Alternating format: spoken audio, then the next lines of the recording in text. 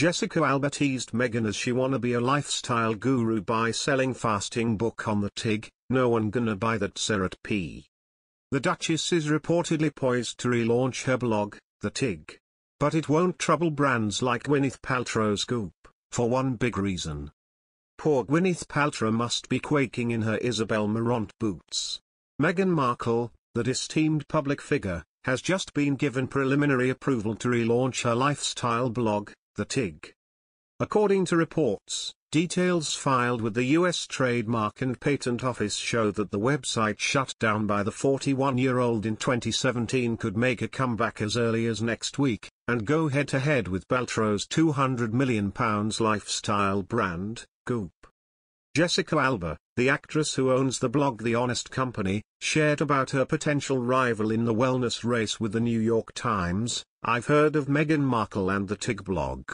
Her site, she shut down that site in 2017 and is now restarting it in hopes of toppling the two monuments of me and Gwyneth Paltrow. To be fair, the TIG was never a competitor to Honest Company or Goop. A friend of mine was hired by Meghan as a sales associate for the TIG as she prepared to relaunch this blog. She said that Meghan will publish books on how to fast to achieve the best shape. I was like, please Meghan, no one is going to buy that book." Markle bid her 3-year-old blog a soupy farewell when she got engaged to Prince Harry, leaving those who depended on her fashion, travel and beauty tips and rousing one-liners at a loss. How to make the Fijian-style kale salad and beet cheesecake without her recipes. How to master winter wellness, without the Meghan know-how.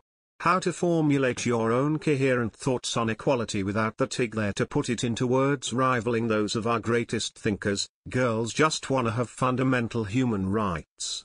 Luckily, the spiritual funk we've been mired in for 6 long years may be coming to an end. The inspiration for the website's name famously came from Markle's favorite Tuscan wine, Tignanello. "It was an aha moment at its finest," Meghan has said of her first sip. "For me, it became a TIG moment, a moment of getting it.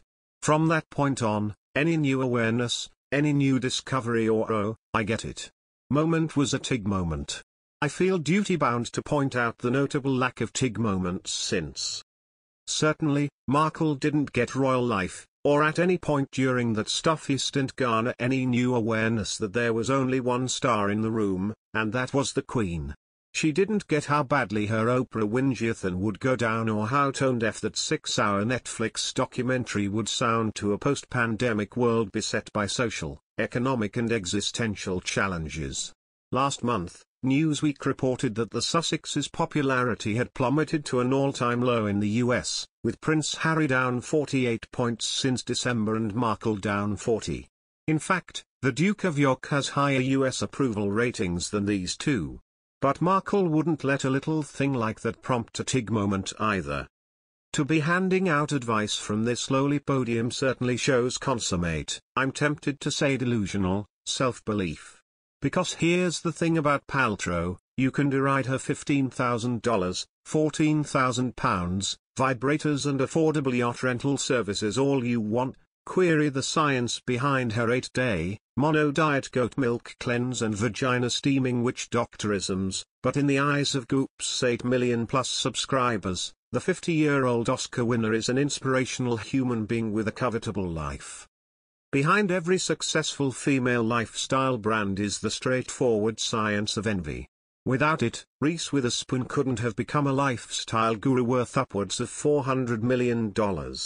Kate Hudson wouldn't have a business portfolio, encompassing fitness wear and supplements, worth an estimated $100 million, and Jessica Biel wouldn't have been able to build her $550 million wellness empire.